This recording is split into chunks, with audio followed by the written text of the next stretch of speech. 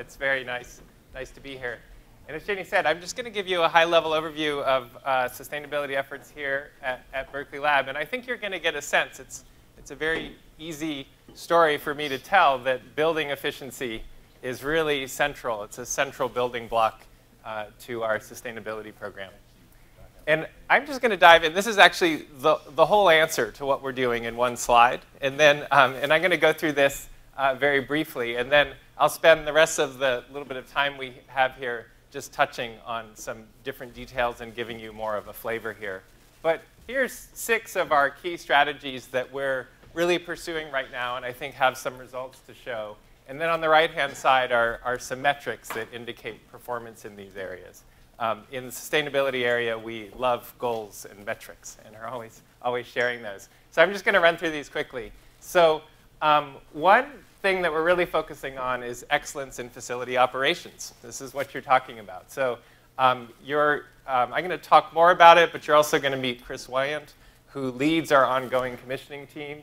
So we have a team that's continuously focused on identifying problems in our buildings, fixing them, and they're generating significant energy and water savings. We complement that focus on operational energy savings with sort of more traditional retrofits. The main sort of traditional retrofit we're doing is LED lighting. So you know the technologies are way better. We're doing a multi-year kind of stage transition across our entire site to replace obsolete lighting technology with new lighting. 75 to 95% savings we're getting in different categories. If you look over in some of these metrics, and I'll talk more about this, but we're getting significant savings. A lot of it's driven from this focus on building operations, doing better building operations. So across electricity and gas, we have a maintained portfolio of about 6.7 million kilowatt hours of savings a year, and I will talk more about that. In particular, we've been focusing a lot on natural gas savings as well, because it's kind of been behind electricity metering. So we've had meters on gas, but not connected them to systems. So a few years ago, we sort of got those connected to online systems, and then we see all the waste, and we've been going at it. So we've actually been generating, our natural gas use over the last year is 9% below where it was in 2015, and we're continuing to drive that lower. And overall, this efficiency has been driving a reduction in greenhouse gas emissions. And I'll talk more about this, but we have our greenhouse gas emissions are about 25% lower than they were in 2008. If I come back to the left-hand side here, another thing we focus on a lot here is new construction. So it turns out that's a really big part of the energy efficiency potential on our site. If you just look at the site a little bit here, we're kind of a brownfield site. So we don't go out and find some open new field and build a building. In general, we're replacing an old facility with a new one. And the savings potential is immense. I'll talk a little bit more about this. But I think we're really demonstrating a next generation standard for new construction. These buildings are way more energy and water efficient. They're also increasingly electrified, not using natural gas for space conditioning or water heating, and also friendly to local renewable generation. Another thing we focus a lot on is making all of these savings stick. So we're using new technologies, and you're going to be seeing more about this. One of those technologies is a software application called SkySpark. I think Marco will put this in perspective for you. And we also focus a lot on process to ensure that our savings are going to be around. We actually use ISO 50001, which is an international energy management standard, actually that the lab was involved in developing. So we focus a lot on process to make sure that our savings are going to be around. This is all buildings. Buildings and building efficiency is a key part of what we do. But we also have to worry about our overall environmental impact across climate, waste, and water.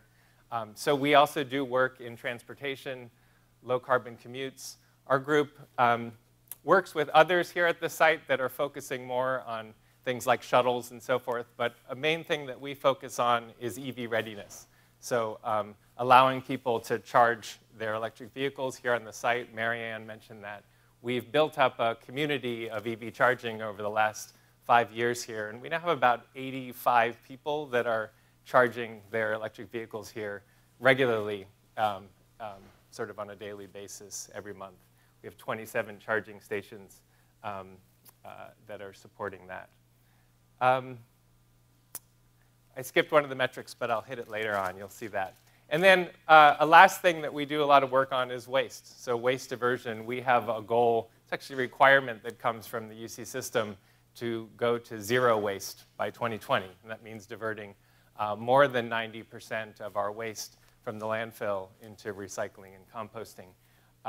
So we're at about 76% waste diversion, and we're pushing further. And I'll share some more details about that that we've learned from sifting around in the garbage behind our buildings.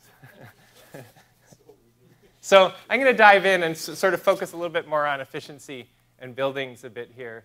I just thought it'd be helpful to show this picture, because really when I think about efficiency, often I'm really thinking about greenhouse gas reductions. You know, we're thinking about the ultimate environmental impact.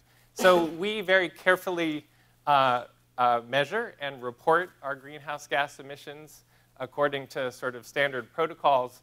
And these bars represent greenhouse gas emissions from 2008 to 2018. And the different colors here are greenhouse gas emissions that come from different sources. So yellow and green here, it's kind of the greenhouse gas emissions that are coming from our buildings. This is electricity. This is gas.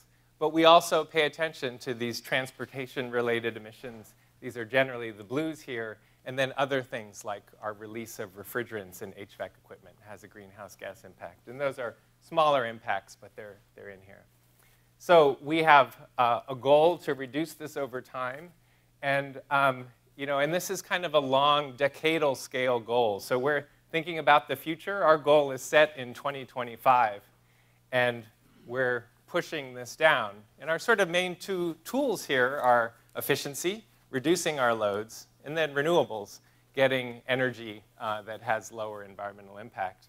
And efficiency is kind of our preferred top choice for doing this, because we get a lot of other benefits here when we improve operation in our buildings and get more efficient. It really supports our mission.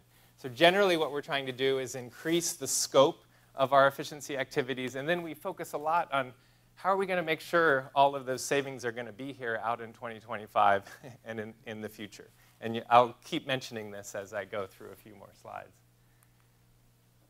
Here's just another view for you to get a little sense. So when I talk about our buildings and our building energy and managing our building energy efficiency, I think of it as a portfolio. So it's a portfolio of all the buildings here on the hill. It's a portfolio for which we pay utilities. We pay about $11 million in utilities a year, so it's worth managing this. This is a portfolio that produces greenhouse gas emissions. It's actually about 50 pounds per person per day of CO2. It's quite a bit of emissions. When you look across this entire site, we have more than 100 buildings across the site, but it's about 35 key facilities that account for the bulk, or about 85% of our greenhouse gas emissions. And our buildings are about 2 million square feet. So that's the portfolio and campus that we're managing here with buildings. And this just gives you a sense of it. So these are, on the outside ring are all of these 35 buildings I was talking about. We just numbered our buildings here. That's very exciting names. And then this is all of those remainder. This is 70 small sort of facilities in the remainder here. But you can just get a feel for it. These are different space types. And we have a lot of energy use here that's associated with one building where they have high-performance computing. So we have a lot of computers. And we actually generate a lot of savings by improving efficiency in that area. We have a lot of labs, wet labs and dry labs. We have some interesting accelerator facilities. That's part of our history here at the lab. So, and then we have very few buildings that you would just consider typical office buildings. But all of this is being supported by typical HVAC equipment, and you sort of see savings across everything here. So this is something that I've mentioned. It's been something that we've really focused on a lot in the last couple years and are seeing a lot of value here. And this is this focus on ongoing commissioning in our buildings and having a team focused on this. It's really about an approach. So, in a campus like ours or like another UC campus, you have people with good skills to go in and save energy in buildings, but it's hard to be diligent enough to do it well so that you're sure that you're really being strategic and effective and persistent and know what savings you're generating. So our approach here involves a team, and it has sort of 5 characteristic elements to it. So one is we've pulled a team from facilities that's really dedicated to this task. So they're not dealing with all of the work orders that are coming in daily from all over the campus, hot and cold calls and so forth, but they're dedicated. We have a team that has a mix of skills that allows them to really solve these complicated problems in our buildings. We have HVAC technician, controls engineers, consultant, energy manager. We have a whole range of people because these buildings are quite complicated, and it's hard for one person to fix everything, right? And so we're sort of mixing these skills, field skills with sort of analytical skills and so forth. We have a really diligent process.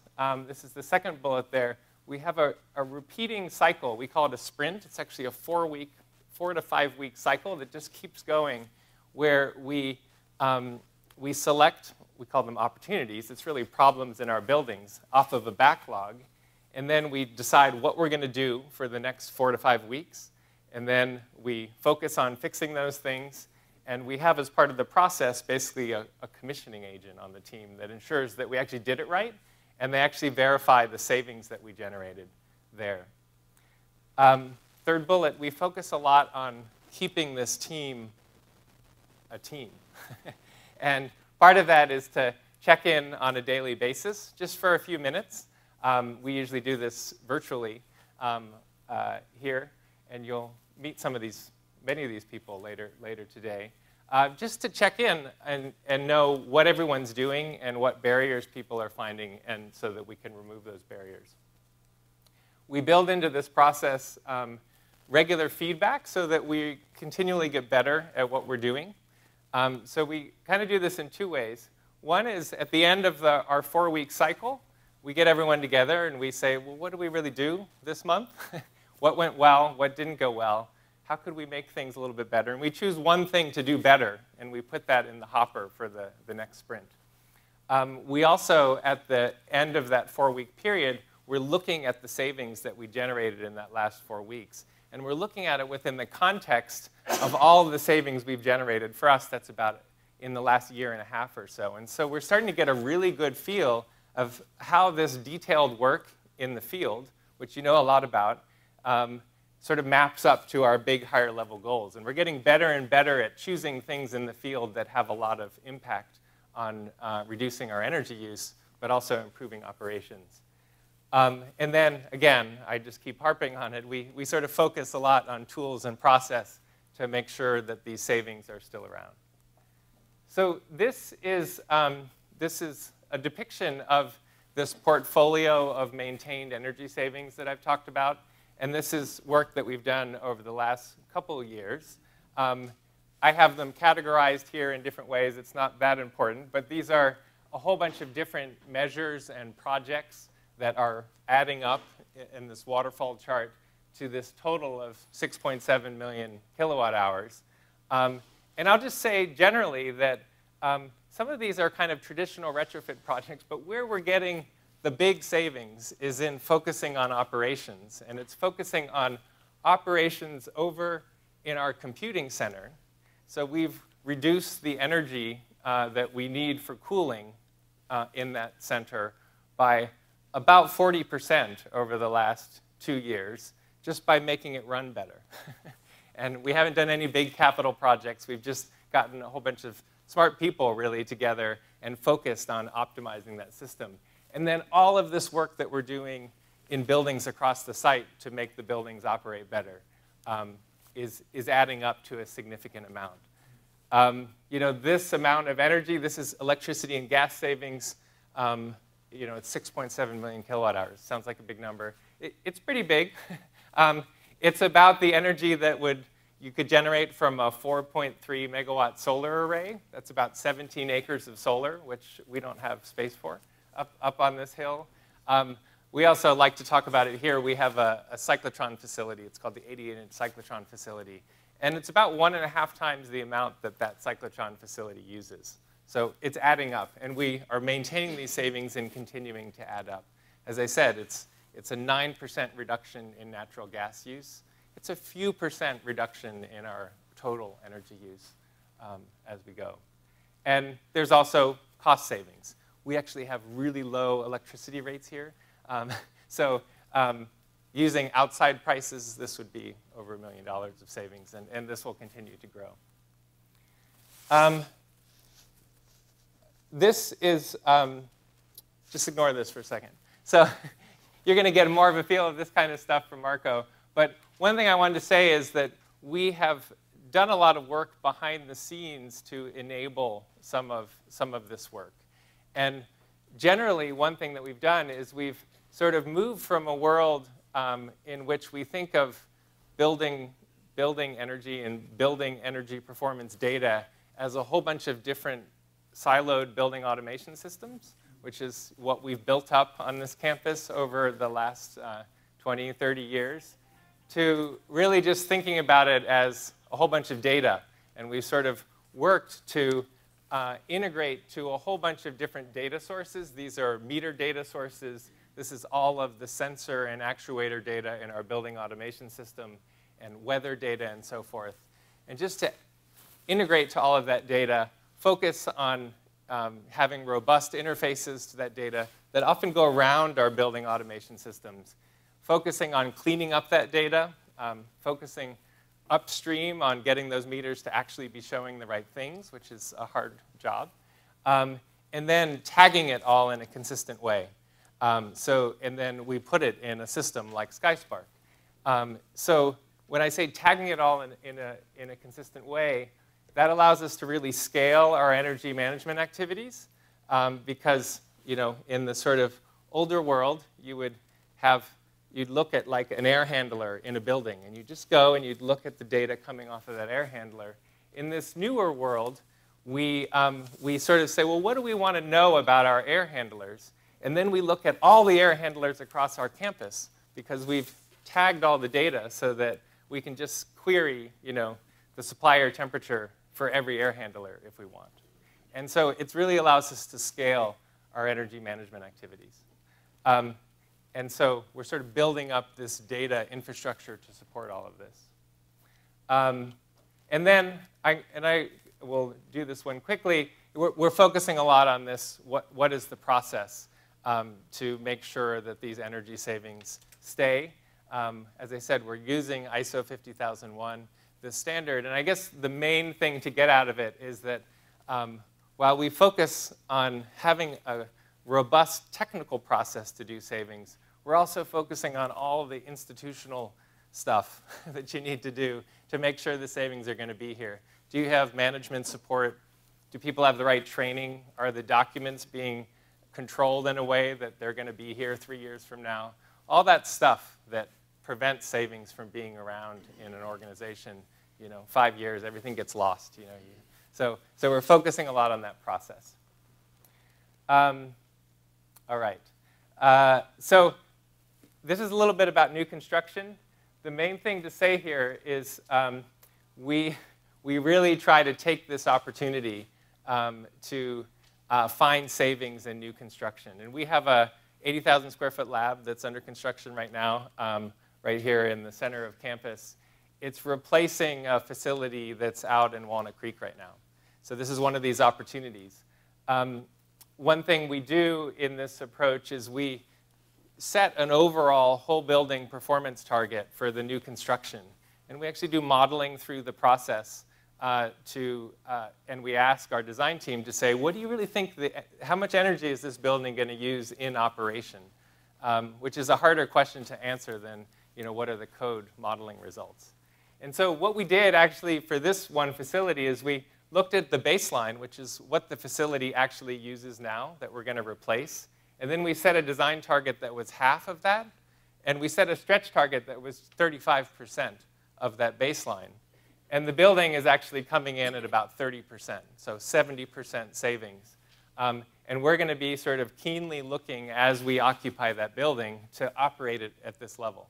And so this approach just allows you to sort of pull a whole bunch of design activities and get the architects and the engineers really integrating and working to be able to generate this type of energy savings relatively cheaply, because they're doing it very early in the process and not thinking of it as an add-on there. All right. I have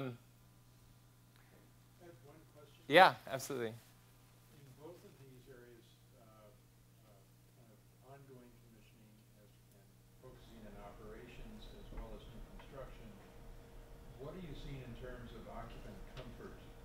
Is there any trade-off, or by making buildings operate better, are they actually more comfortable for the occupants? It sounds like one of those planted questions. Yep.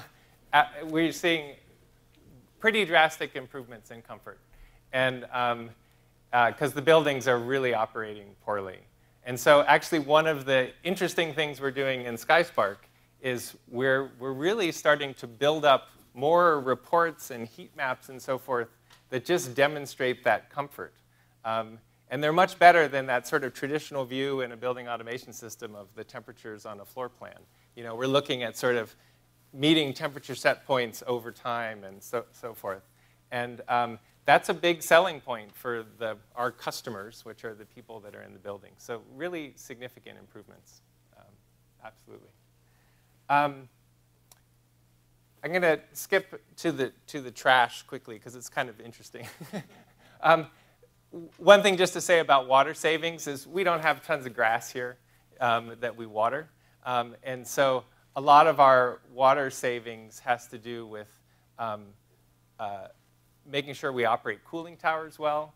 It's also about making sure we don't have leaks. So in a sort of aging facility, a lot of our water savings, while we do things like do restroom fixture replacements, the challenge there is actually having a good process to identify times when a cooling tower might not be working, and our maintenance department might be tempted to use once through city water to cool a building for a while, because that uses up a lot of water. And so actually these big jumps and humps in our water use over time actually stem from these operational issues, and we're finding that we can get at those with kind of this ongoing commissioning diligent approach. And that's a really big key to savings. This is the last bit because we need a little bit of time for questions here. You know, I work across energy, water, and waste. And you kind of think of it sometimes like, you know, water is like 20 years behind energy. You know, so like in some places in California, you know, they're just starting to meter the water, right? There's a lot of waste that's happening in water. There's a lot of waste that happens in energy. You know that. But it's actually, you know, things are relatively sophisticated. And we also know that there's a lot of room for improvement. Water's that way. And then trash is like at the bottom. So one thing we've tried to do is get some data on what's going on. So what we've done is we have a student come and they sift through all of the garbage that comes out of each of our buildings. And we're trying to get some insight into how to meet our zero waste goal overall. So they... well, the bins are out there, but there's basically 3 streams. There's recycling, compost, and trash. And they look in each of those bins, and they weigh everything. And they say, well, what compost was, how much weight of compost was actually put in the compost bin? That's sort of this green piece here. So that's what was diverted successfully. How much recycling got in the recycling bin? And that's this blue bar. And then we measure separately how much stuff got in the wrong bin. And what we find is that actually people here are excellent in recycling and composting, but they're terrible because in putting a whole bunch of recycling and compost in the trash. So we have like 2% contamination in our recycling and compost bins, and we have like 75% contamination in the landfill bin, because there's compost and recycling in there. So that's this, this purple stuff here. And then the gray is actually what was successfully put in the landfill bin. So we've learned a lot from this. This is each one of our buildings. What's going on in building 54? It's the cafeteria. So we're actually quite good because there's a lot of food waste of getting that into the compost. And so what we actually see here is that technically it's feasible to do 90% waste diversion really across all of our facilities. Like if you add up the compost, the recycling, and the stuff that could have been diverted but wasn't done correctly, it's over 90% throughout. And then you see this huge range in performance across of our buildings. And so we're starting to use this data because we find people that are passionate about this in this building, and they're concerned about where they are in this graph. And so we're working with them, and we have a lot of detail from these audits, and we can really drive this. Yeah. So when you have lunch here, lunch is at noon, it's going to be back here. There's no trash cans back here because the cans are right outside the door.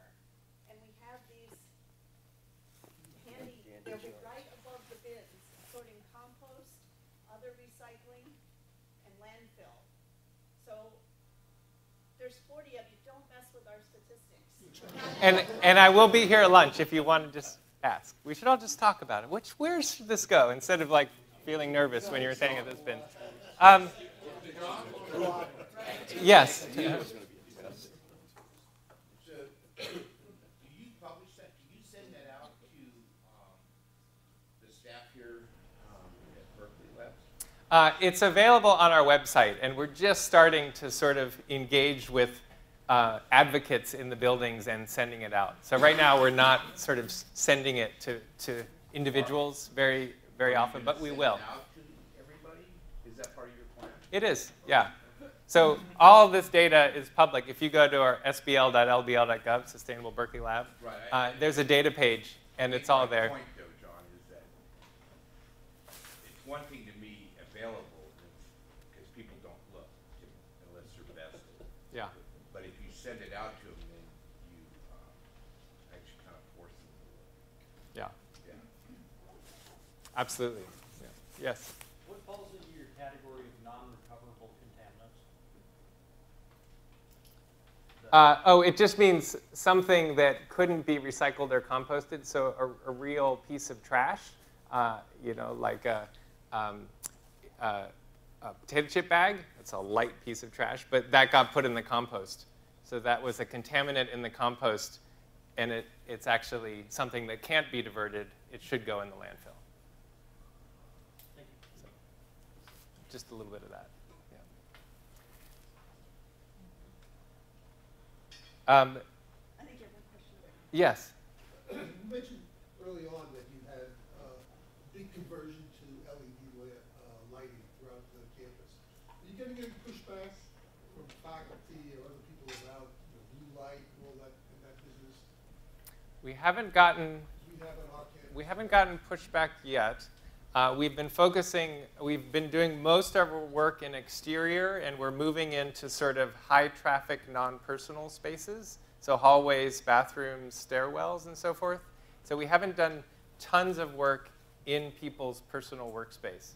So we haven't, but we may as we go on. We've also been very careful, and have been following the sort of use of high color temperatures on exterior lighting, and we use pretty warm lighting out there in the grand scheme of things. Yeah. Well, organizationally, you have your separate cross-disciplinary team working on savings. How does that team interact with the operations side? How does it keep them informed as to what you're doing, where you're doing it, how it's going to affect their work? How you probably improve their efforts. Yeah, the way we've done it is they actually are in operations. So my organization is not within facilities, but we have elected to keep this team is mostly facilities staff. And so they're in facilities, and that way we make sure that we're coordinating fully. And what we've done is we've worked out to sort of make these people dedicated to this task, but they're still within the facilities organization.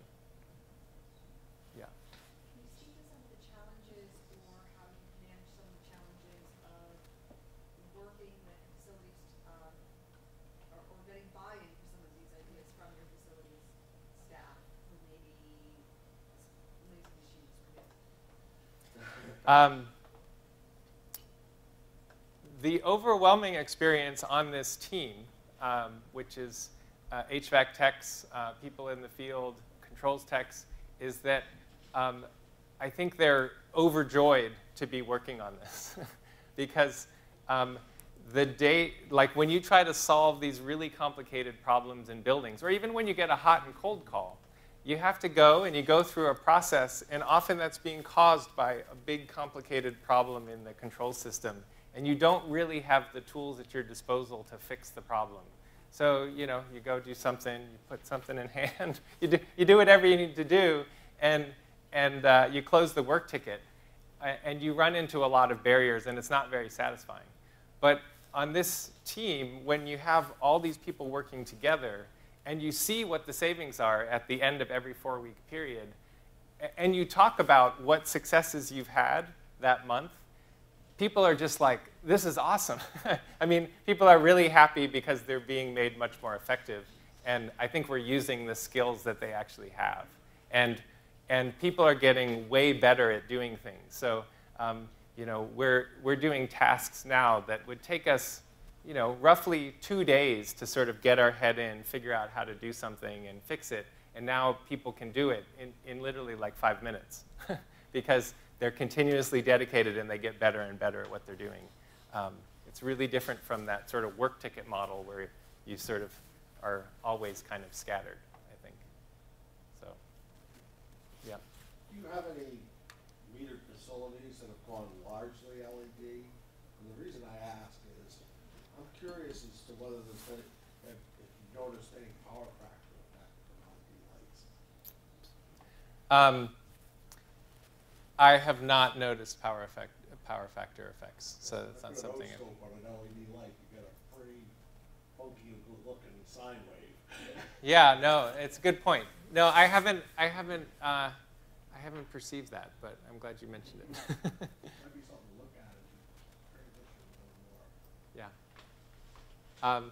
I've kicked myself out of the slide deck here, but really feel free to contact me. My contact information is at the end. And I will be around during lunch, too. I'm going to sit and look at the presentations here, too, because they all look so interesting. So I'm happy to talk further. Thanks.